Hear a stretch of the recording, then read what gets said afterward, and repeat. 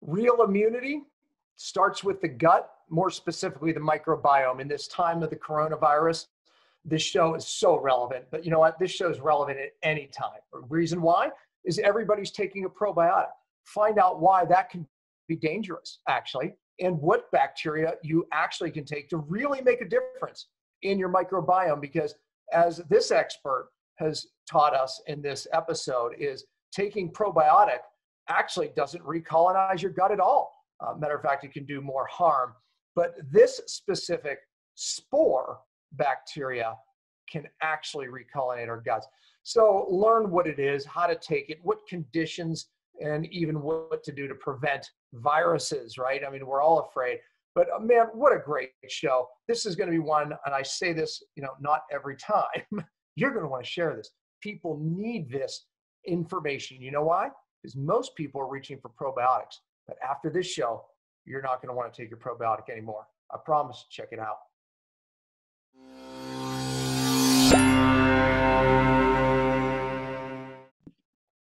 Hello, everyone. Welcome to Cellular Healing TV. I'm Ashley Smith, and today we welcome Dr. Tom Bayne, who is the President of Microbiome Labs.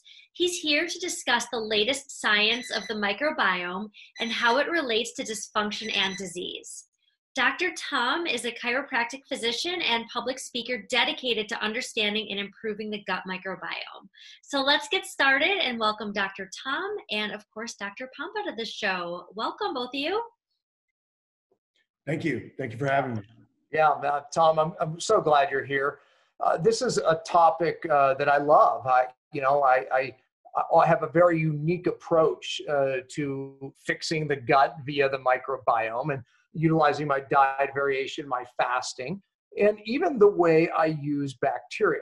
I talk about rotation. One of the first things I teach my doctors to do is take somebody off their probiotic that typically they got at the health food store that they've been on for many years and rotate it. And one of the first rotations we make is soil organisms, soil type of bacteria, which you're an absolute expert in, even developed your own product, which me and my doctors all use, by the way. So thank you for that. And being upfront. I mean, you have a fantastic line of products every one of us use. So, I'm not afraid to make that recommendation, especially because you're our guest on the show, and we'll define what some of those products are. But I want people to walk away from this with a really opposite understanding of what they think of the microbiome, the importance of the microbiome, how to develop a diverse microbiome, because folks, it's not what you think, okay? And it's not as easy as just taking that one probiotic you've been on already. So let's break it all down. And then Tom, here we are, Dr. Tom, in this, COVID coronavirus, time, when someone's going to watch this. So I believe the show is, will be valuable from here on, years and now, even from this time that we're in right now with coronavirus. But I told you, I did a Facebook Live last night, and I talked about my fear with the new normal. The new normal being we're back to running from bacteria and viruses and pathogens, right? And that was something, that look, we, through this last decade of science on the microbiome, we moved away from. You don't run from these things. You don't build them. You live comfortably with them. And those of us who have the most diverse and more bacteria and these things around us, the healthier we are. So the stronger we are, right? Exactly. So anyways, tell your story. I kind of set the show stage here for us, but tell your story about how you became this microbiome expert, especially in this really select topic. I met a girl in chiropractic school. Oh man, we're already way off. Where are we going with this? And that's where it all started. It always starts with a girl. My wife now, my girlfriend then, introduced me to functional medicine, the idea of functional medicine in the 90s. Natural medicine is really what we were calling it back then. And I had the opportunity to move back to Belgium with her and work in her father's supplement company. So at a young age, I cut my teeth in the supplement industry. We were distributors in Europe for Jeffrey Bland and all of his HealthCom products in the mid 90s. And I really did every aspect of the company. I was in product development, I was in marketing, I was in doctor education. And so it was a great experience. We sold that company to Metagenics in early 2000s, and I moved back to the US. What I got a taste for in Europe was research. And I really felt like coming back to the States that I wanted to maintain, I felt like it was missing. You know, I felt like in the nutrition industry, the research was missing, and I wanted to kind of start a company where I could go into Zymogen, Metagenics, these different companies, and offer them the ability to do turnkey clinical trials for them, like I had been doing in Europe. And I've been working with a couple groups here doing things like that. Well, luckily I didn't quit my day job because none of those companies wanted to do any of that work. Yeah. They weren't Wow. interested in spending any of their profits on research that benefits the physicians who use their products. So at one point we were hired by a large company in the professional space to do a deep dive on probiotics. And so we spent about 9 months going through the science of probiotics. And what's interesting is that there's really not a lot of science on probiotics. There's very few human clinical studies that are done on the finished formulations. Yeah. The thing in the industry today seems to be take 5 to 10 different strains, each with their own clinical trial based on small, low numbers of the bacteria being used in a single dose for a single symptom. Let's put them all together and say we treat all 10 of these symptoms. That's not science. And we tried to explain that to some of the companies. They weren't having it. Too much invested in the process, so they weren't willing to change. This one company was interested. It took us 9 months to explain our findings, and we found some spore-based bacteria out of the University of London that really had some interesting data on it. And explain spore. I don't want people just to get lost right there. Yeah, so there's types of bacteria that, as part of their defense to their environment, they can dehydrate themselves, form a tough protein outer coat, and go into essentially an inert state while they wait for their environment to change. And when their environment becomes more conducive to what they're looking for, then they come out of their spore state and they are active again. So there's a difference between spore-based bacteria and soil organisms, though. So a soil organism is actually a functioning bacteria that does most of its work in the soil. Now, spore-based bacteria, they use the soil as a vector to move from host to host, but they themselves are actually, they're actually human bacteria. They're actually commensal bacteria. So there's a slight difference. You do see some spores in products that are marketed as soil-based organism products, but that's their misuse of the term. So these are gut commensal organisms. That means they're active when they're in the gut. We have data that shows that they function in the gut of insects, amphibians, reptiles, mammals, everything. And it's not just a question of, is it okay? Does it live there? We've actually been able to show that there are receptor sites in the GI tracts of all of those organisms specific for these bacillus-based spores. And so it's a whole different way of looking at probiotics. We've been taught we're going to reseed your bowel with good bacteria. Well, there's zero science that supports that notion. Many of the probiotics that are in the marketplace are dead on the shelf, but that's okay. They're okay being dead because they're really cell signaling molecules. They're not probiotics. They don't go into your digestive tract. They don't change the microbiome. They may trigger a symptom. They may trigger your immune system to correct a symptom like bloating or gas, but you're not shifting the microbiome. Our goal was, what if we could really shift the microbiome? What would happen?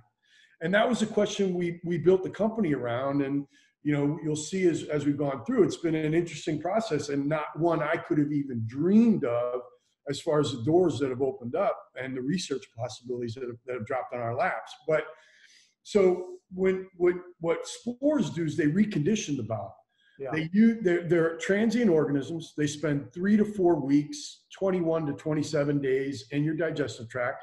And while they're there, they're just kicking butt. They use quorum sensing to talk to the bacterial environment, and then they get rid of the bad guys. And sometimes the bad guys are actually the good guys they're just in the wrong place. That's right. Like small intestine bacterial overgrowth.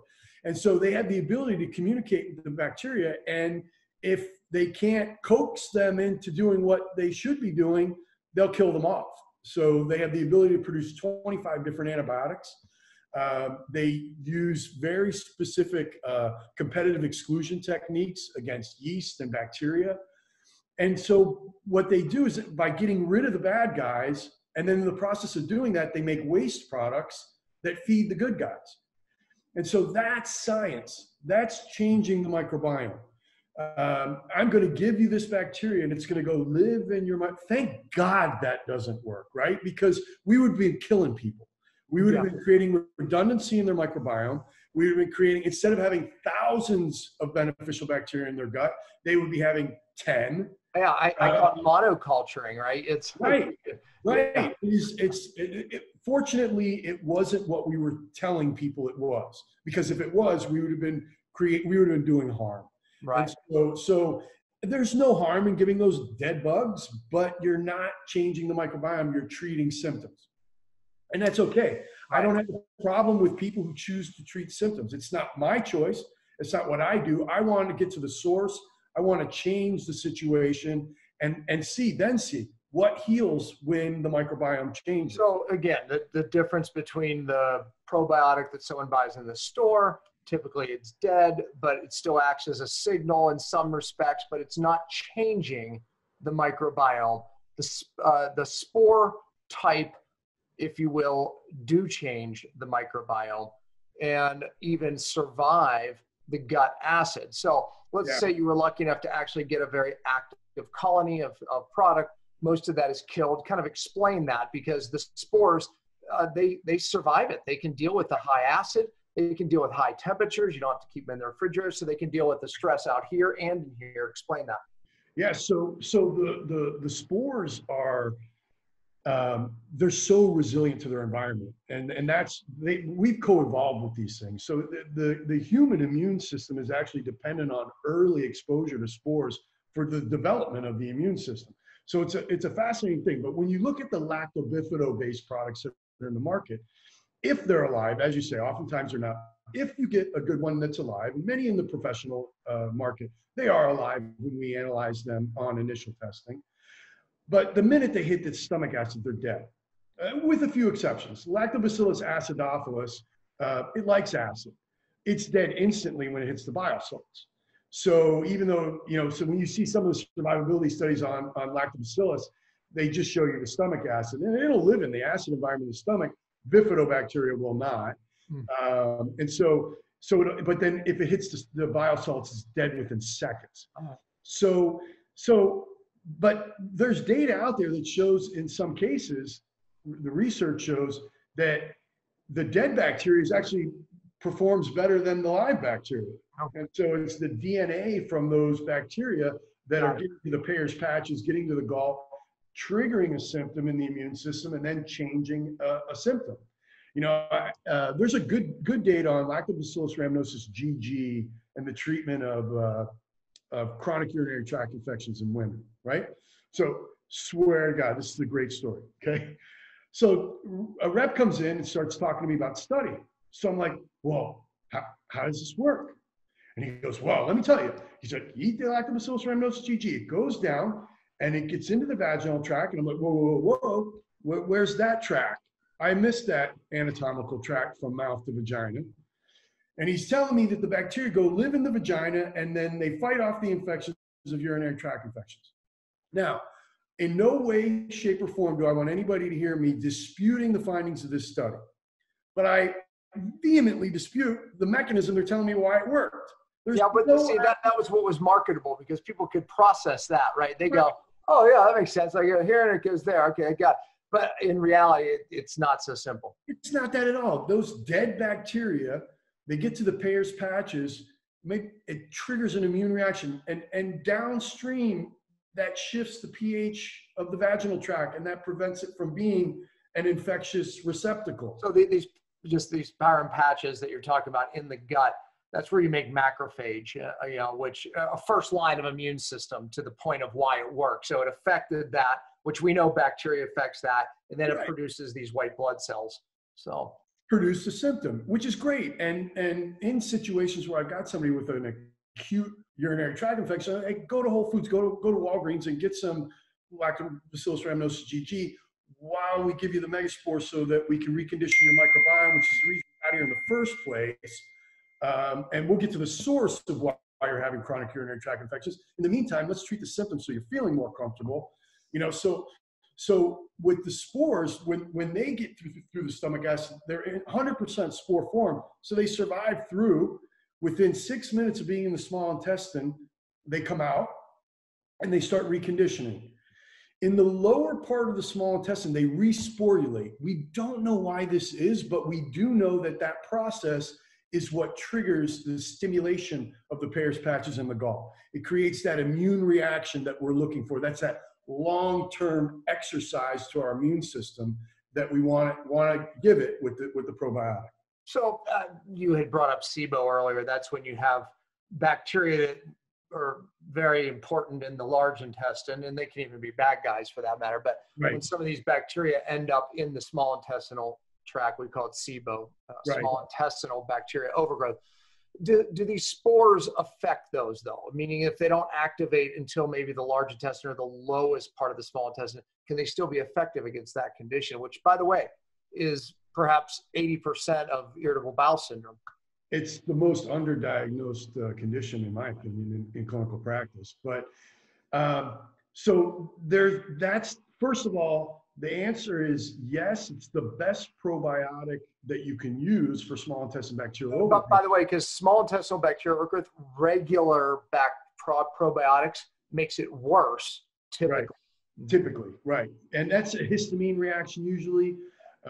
So the spores, because they resporulate in the lower part of the small intestine, this gives the immune boost, which is good for the small intestine bacterial overgrowth patient, but you're not getting any competitive exclusion when it's in spore form.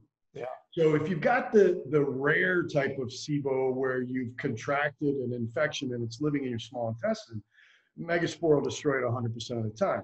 Only problem is that's probably 1 out of every 1,000 SIBO patients that you see. The other 999, it's an ileocecal valve issue where the good bacteria is crawling back into the small intestine from the large intestine. And so in that scenario, we do recommend that patients still use an antimicrobial, especially in the beginning, because there is no competitive exclusion at the lower part of the small intestine where the bulk of that infection is. Right. Yeah, it is. It's typically right there. Right. So, okay, that was a great answer. Yeah. Okay, so these spore types of bacteria, they can last the stomach acid. What about, and I've been asked this question many times, can I take them with my antibiotic if they're more, resistant, whereas, other bacteria's antibiotic, you might as well not even wait. You might as well just wait till you're done. What about these with antibiotics? So first of all, we've been working with with Cal State Sacramento. They've got a microbiome laboratory at the university.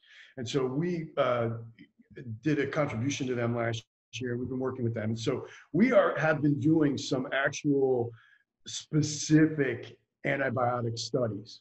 And so we hope to have those sometime in the fall. That obviously certain things right now have slowed down, but we'll have specific information about the different antibiotics. But here's the thing, what we're seeing in the small scale things that we've done is there's no destruction of the spores with antibiotics whatsoever. Yeah. They actually produce antibiotics on their own.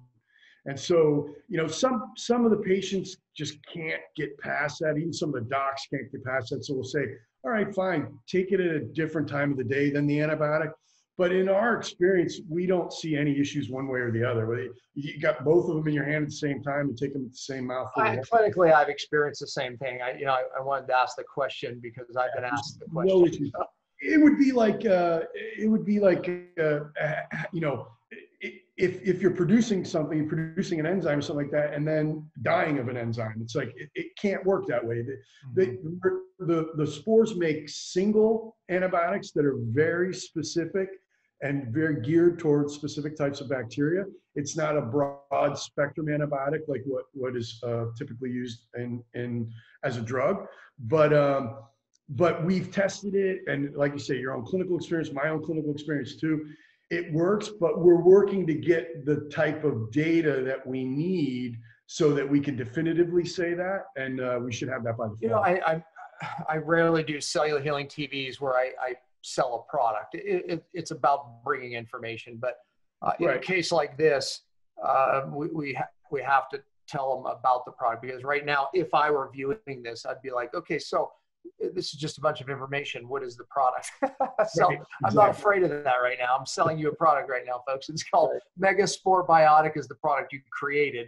And I'm even giving you an opportunity. And again, I hate sales shows because this is an information show, but you have several products that I utilize clinically. So do all my doctors. And so I want to give people a chance to understand each one of them, because these are products that are very different from what you've ever, used. So, let's talk about the Megaspore Biotic. You already said why it's different than a probiotic. There's other spore products coming out on the market. Why is yours different? Okay, you get the chance to say that. But then I want people listening to be able to utilize it. So then I want you to say, here's how you dose it for certain conditions. And I'm clear you're not treating any condition. Yeah. But let's help the people understand how to use it for certain conditions, and then use some of the other products that will complement it. So I want people to walk away with something here. So why is your product better than the other spore products that are coming out? So it's simple. It's very, very simple. The spores, it's a really cool story, right? You love the story already. And even if you've only heard a little bit of it, it's a great story. But if the spores aren't in spore form, they don't survive the stomach acid, they don't survive the bile salts, and they are useless and just nothing more, not useless, but they're nothing more than a cell signaling molecule like your typical lactobifidobased bacteria. So we've perfected the science of keeping the spores in spore form. We are the only product that is 100% spore form. And so what we do is we take products off the shelves and we test them. And some of the probiotic spores that are in the marketplace, there's some single spores that are in the retail brand. We've tested them at times and they were actually 0% spore form.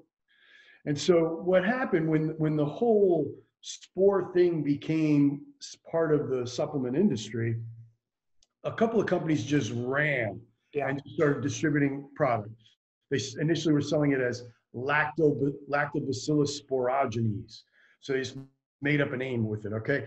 So, but they did not work on stabilizing the product. So when the group that we work with, when they got the information, this was at the same time, everybody got the information, they took the bacteria and they're like, holy cow, these are so unstable, we can't sell this product.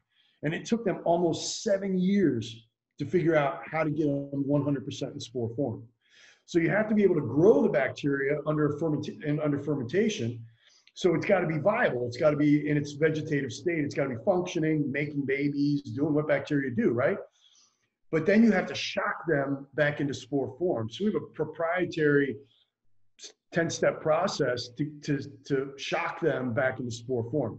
That's the difference. And what happens is, like, maybe when you start, maybe you're only 30% not spore form. But as it sits there and they sit next to the other ones that are in spore form, it triggers the other ones to come out of their shell. So then by the time the patient gets the product to take it, it's almost no spore form.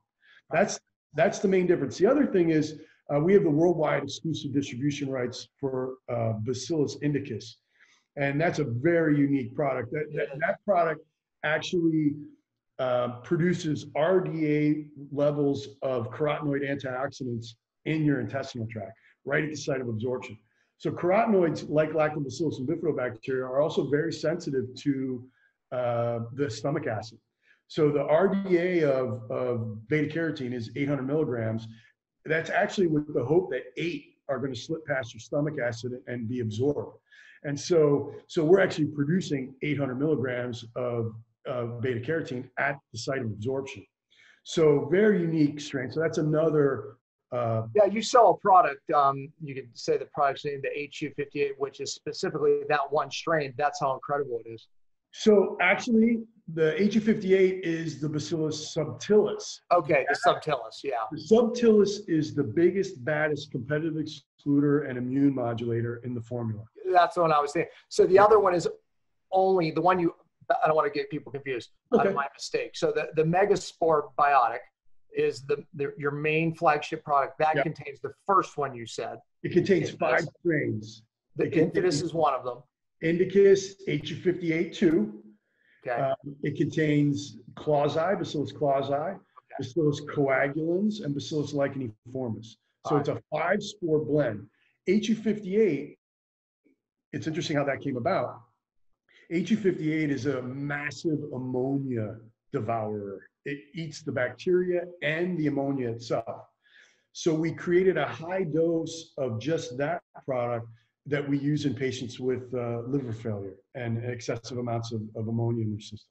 So we did a clinical trial with that in 2018. We've got another study that's going on. There's parts of the United States that have very high levels of unemployment and alcoholism, and there's lots of liver failure.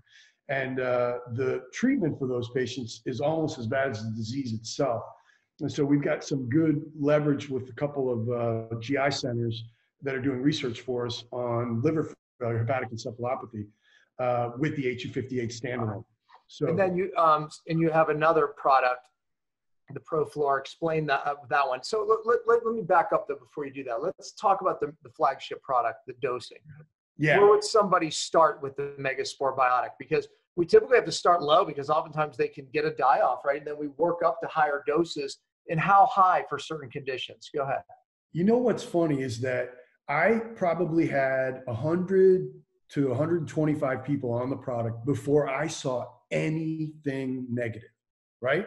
So here I get the first 50 on it, and all I'm seeing are the results. I'm not getting anybody who's complaining of anything bad. And I'm giving them the full dose right out of the gates. So I got on a call with the people, the scientists who created the product, and I'm like, hey guys, I don't see any negatives here. I hang up the phone, and the next 3 people that walk in the door are all having really significant die-off reactions. So I've come to the conclusion, in all of my experience, I've come to the conclusion that about 15% of the people have a problem with the product. Of those 15%, 80% of those people, it's a very mild thing. A little bit of it's mild. Crampy thing, maybe. That's about it. But those other 20%, they're the ones that keep you up at night. They're the ones that are having really strong detox reactions, lots of explosive diarrhea, intestinal cramping. Those seem to be the big ones. But we've seen everything that you would see with a Herxheimer reaction, from rashes to headaches and everything else.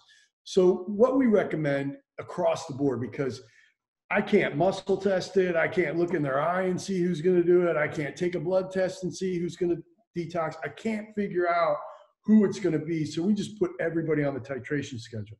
And so the full dose is 2 caps a day, taken with a meal. So the titration schedule is take 1 cap every other day for a week, take 1 cap, and then the next week, take 1 cap a day for the week. And then the next week, go up to your full 2 cap a day dose. When we get to 2 caps a day, the dosing is at the same time. We don't split it. And the reason is that stimulation to the Peyer's patches in the immune system of your gut, that's a numbers game.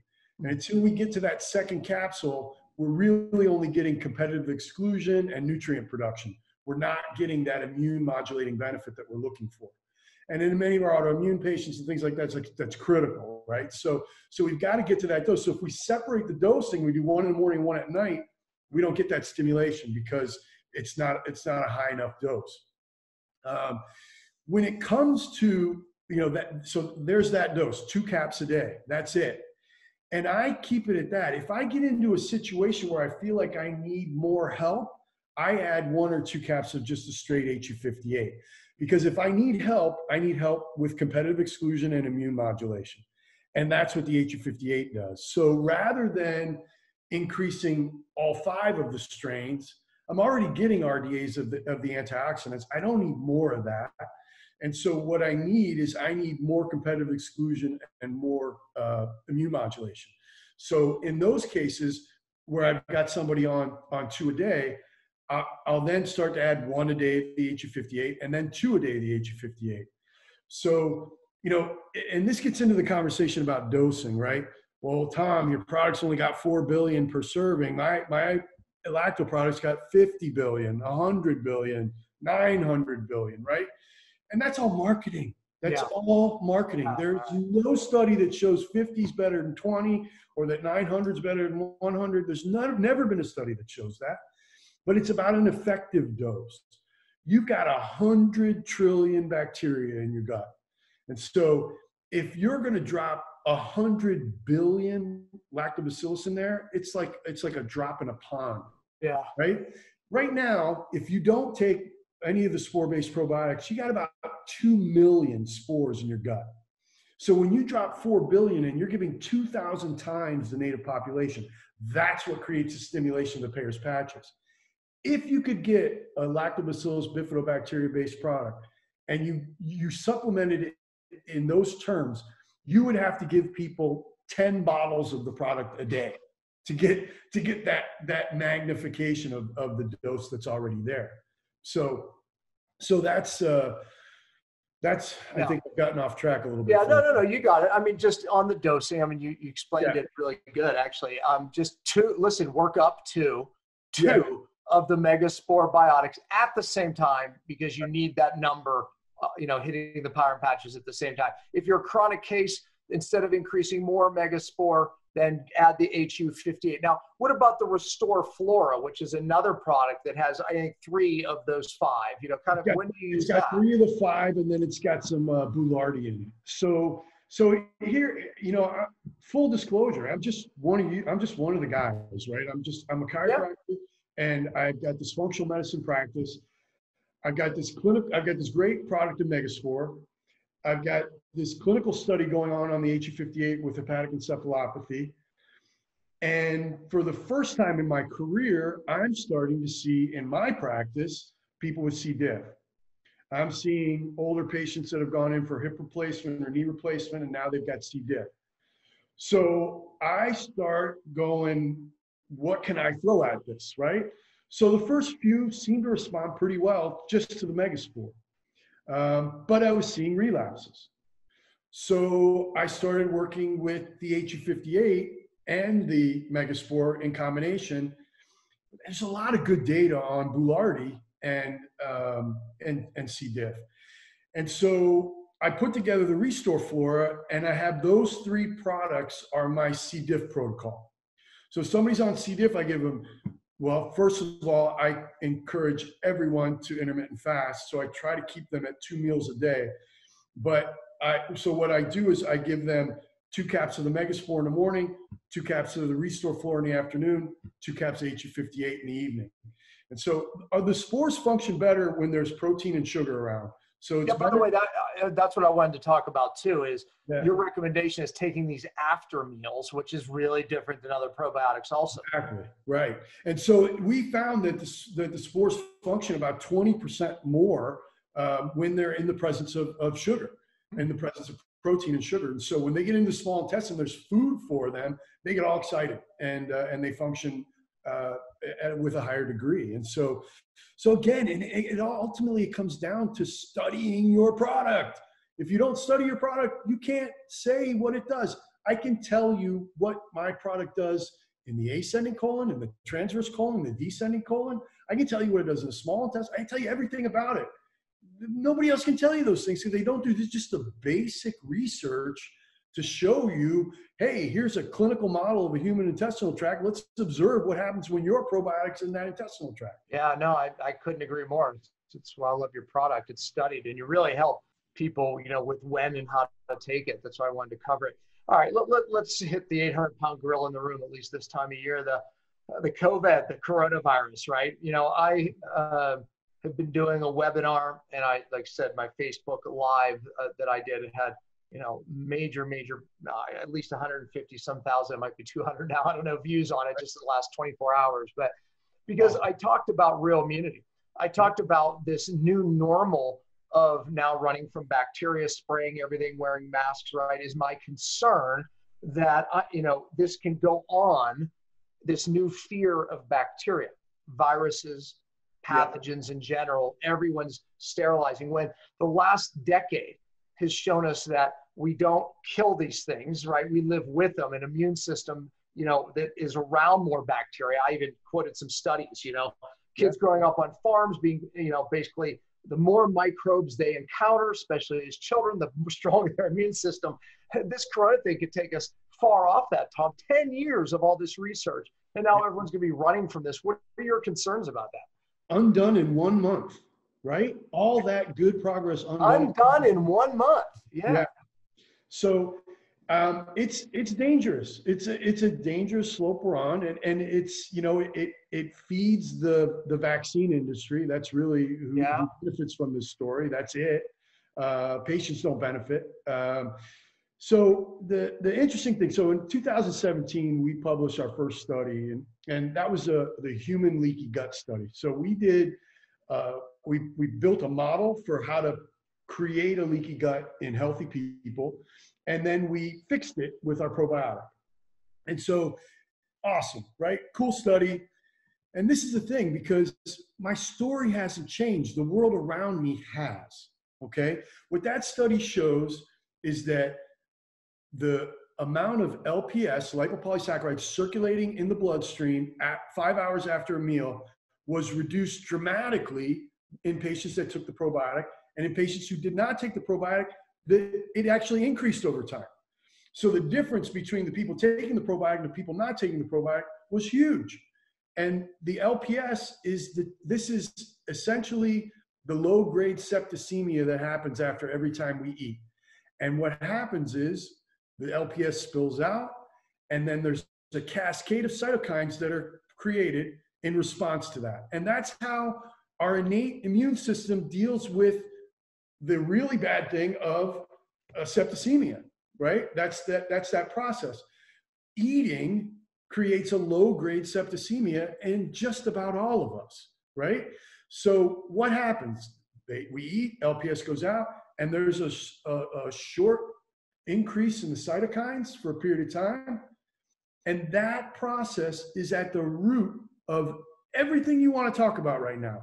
So any autoimmune disease, any digestive disorder. It drives inflammation. It drives inflammation.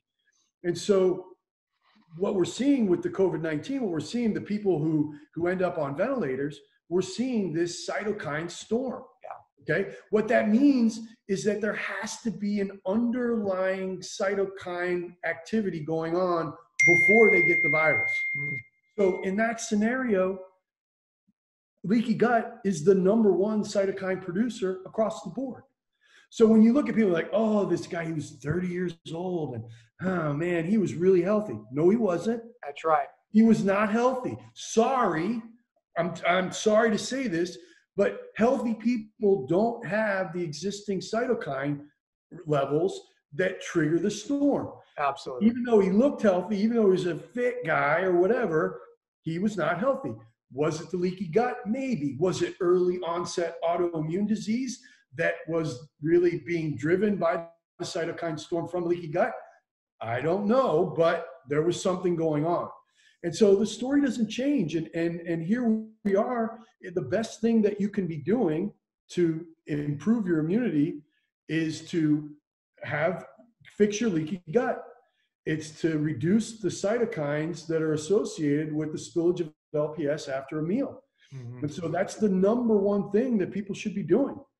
Yeah, I mean, simply put too, I mean, people today, it's so funny, you have to use, media to help educate, meaning, you go, oh, you've seen those yogurt commercials, 70% of your immune system starts in the gut. Oh yeah, you're right. It's like, okay, great. We're going to piggyback on that now because, that allowed people to get this before those darn yogurt commercials. It was very difficult for me get people to understand that your bacteria here affect your immune system. Don't understand that, but now yogurt companies have made it a little bit easier for people to get that. Obviously, like you're explaining, a much better scientific approach to why this would be good to prevent a virus of any sort, obviously the coronavirus, because it really is affecting a very select group of people, right? And when you look at diabetes, heart disease, older people, obese people, they have one thing in common, and it's this overproduction of inflammation, to your point. Exactly. Yeah. Exactly. And then that creates this overreaction in the lungs, the cytokine reaction that can obviously, lack of oxygen, shut you down and kill you. And, but again, so when we're looking at all of these things to do to build immunity, real immunity actually starts with your microbiome. And again, that's my problem, because there's studies showing this microbiome here affects and communicates with this microbiome here, with this microbiome here. And so therefore we're, destroying it, number one, with all the hand sanitizers. And then we're trying to be sterile, which we know long-term is a fail as far as improving our immune system. So a lot of problems here. Big time. Well, it's interesting. So from that one leaky gut study, we were contacted by over 30 different researchers. And the reason we were contacted by them is because each of those researchers in their own specialty had run into a wall.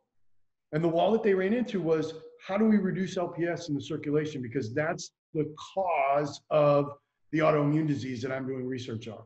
That's the trigger that takes somebody from hyperglycemia to diabetes. And these aren't my reasons. That's the American Diabetic Association that's saying that. They're saying the number one thing that we should be looking for diagnostically is LPS. That's the main driver that takes somebody from hyperglycemia to diabetes. So I was in my office one day with a patient, and my phone rang, and it was unusual for somebody to get through, but this guy somehow made it past my front desk. And it turns out he's one of the leading researchers in the world on melanoma. And so he does checkpoint therapy, immunotherapy. But he spent his entire life, Harvard undergrad, Harvard med school, Yale postdoc, Stanford postdoc. I mean, the guy's the man, right? From the beginning, he's been saying the only difference, so checkpoint therapy works 20% of the time. So 20% of the time, people with stage 4 cancer take this therapy and they are healed from stage 4 cancer. It's pretty remarkable. There's only a few types of cancer it works on, but nonetheless, it's pretty remarkable. His question was, when he was in postdoc, was why? Why is that? He's done 35 years of research, and the only thing he can figure out is that people that it works in have high levels of short-chain fatty acid producing bacteria in their microbiome. And people who don't, it doesn't work. And people who have none, it actually makes the medication actually makes them worse. And so that's about 10% of the population that takes. Just so people understand, the certain bacteria, obviously these spore, types that we're talking about help us produce more of these, but they actually poop out, if you will. There's a waste they produce that produces a short chain fatty acid that I've read can make up to be like 30% of our energy, period. So if you don't have 100% of the energy of the colonocytes of your colon. But I'm talking about just your cellular energy. But right? cellular energy, yeah, at least. I think that's an understatement. Yeah, okay, yeah. I mean, but people don't get that. So it's like, if you're not producing these bacteria, you're not making these short chain fatty acids that, number one, also feed your other bacteria. Right. So it's a food to other bacteria, helps the mucus linings be stronger. That's stronger immune system, creates more diversity, and obviously gives us this immediate cellular energy, which, man, there's a lot there. Yeah, exactly. Yeah. So his feeling is that if we can get the same type of change in cancer patients that we saw in healthy patients, then in his specialty, the survivability rate should go up over 50%. Wow. And it's just, and that would be an initial loading period before the immunotherapy starts, then the immunotherapy with the probiotic and prebiotic in combination, and then monitoring their improvements. So it's fascinating. I had no idea what doors were going to open when we did that study showing the reduction in endotoxemia. So, but it's been quite remarkable, all of the things that have come about. So we've got 15 studies that are going on right now. We've got 14 studies that are done, waiting for publication. We've got 5 studies that are published. There's nobody in our space doing that stuff. When I go into a conference and I'm at A4M and there's all these other companies there, I can stand there and say, no one in this room is doing the level and the types of research that we're doing. And we're doing it at Cleveland Clinic, NYU. I mean, we're not doing these in our garage. We're doing this in a high level, teaching universities and teaching hospitals throughout the U.S. and Europe. And so it's the real deal. And it's how my thing is. I go to these industry-wide meetings, and that's all I say. They're like, "Hey, Tom, can you say something else?" I'm like, "No. Can you start doing some research? Can you stop feeding me marketing and give me something that I can definitively show my patients is going to change their life?" Yeah. Until you do that, you're not really doing anything for me. No, Tom, that's why you're on this show, man. Because I've been through what's real, what's not, the marketing versus real science around something. And when I started reading this science, I immediately was convinced. I immediately became more critical of the garbage that's out there. Yeah. Around probiotic and just the deception that's around it. And look, it's these bacteria are important. This is real immunity we're talking about today. Exactly. Like everyone's jumping on the bandwagon at this time right now, with the corona, and everyone's hucking a product one way or another. But what you're talking about, Tom, the science supports. This is real immunity here. Exactly. Yeah. So, well, listen, I appreciate it. We have the links, and I'm sure Ashley has already put up a link on how to get Megaspore in the products that you mentioned every time you mention them. So we'll have in the show notes as well, how to get the product. Tom, thank you for coming on. Just a wealth of knowledge on this subject, and I appreciate you bringing it, especially at this time. Hey, I love what you do. I love supporting you in any way I can too. So keep up your good work. We need more people like you, and we need to get the truth out there. So thank you for everything you do too. Yeah, appreciate it. Thank you, Tom. All right, take care.